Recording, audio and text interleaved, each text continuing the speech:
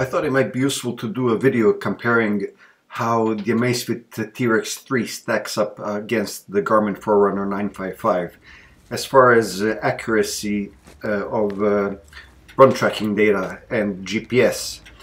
Now the sensor that's inside the Garmin Forerunner 955 is pretty much the same one that can be found on Garmin Fenix watches. Granted, there has been another generation of Elevate since the Forerunner 955 was released, but the accuracy is not that much different. So you can see them here side by side. The T Rex 3 is a much bigger looking device than the Forerunner 955. In the past, I had the Amazfit watches, and around those early editions were plagued with GPS problems and heart rate accuracy problems. As you can see here, I'll start the 955 run just to show you how quick the GPS connects. Okay, it's looking for the signal. Now I'll do the same on the Amazfit. Auto running, go. And the Forerunner 955 is well, there you go. They both found the signal, and that's consistent with what I've found in the past few runs. I've tested the Amazfit T Rex 3 against the Forerunner 955 for about 3 or 4 runs, and consistently the Amazfit was just as quick, most of the time slightly quicker than the Forerunner 955 in acquiring the GPS signal.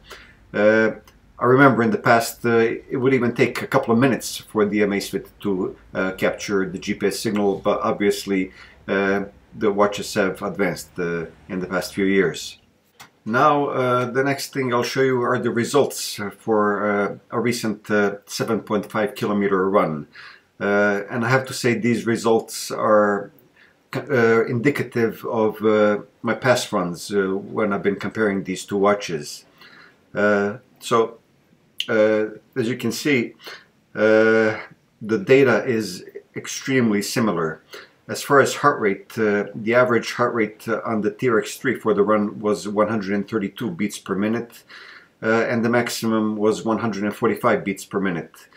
For the Garmin, the corresponding values were 132 beats per minute, so exactly the same as the Amazfit, and 146 beats per minute for the maximum heart rate, so only 1 beat per minute difference.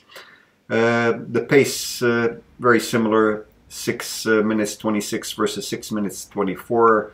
The cadence, again, the T Rex had me at 170, the Garmin at 169 as far as the average cadence during the run, with a slight discrepancy in the maximum cadence. Aerobic, anaerobic data fairly similar again. So I can say it's the Amazfit watches have advanced quite a bit in recent years, and they're on par as with Garmin as far as the tracking of the GPS and the heart rate data during runs. Now the obvious question is, what happens during high intensity runs? Well, I mean, you shouldn't really be using devices that capture heart rate from the wrist when you're doing high intensity runs. You're better off with a chest strap, and the good news is that Amazfit watches can connect to, well, the recent crop of Amazfit watches can connect to heart rate chest straps. So that's also something that you can do with the Amazfit T Rex 3. All in all, I've been very impressed with the Amazfit T Rex 3 in my early testing. The quality of data is pretty much on par with Garmin watches, which many people will find surprising considering the price difference between the two brands. For example, the Amazfit T Rex sells for 1/3 or 1/4 the cost of the base Garmin Fenix 8 device. I mean, the one thing that still separates them is the breadth of the performance metrics. You still get much more on Garmin watches, but Amazfit is Amazfit watches are steadily narrowing the gap. And it wouldn't surprise me if in another year the Amazfit watches match Garmin on discount as well.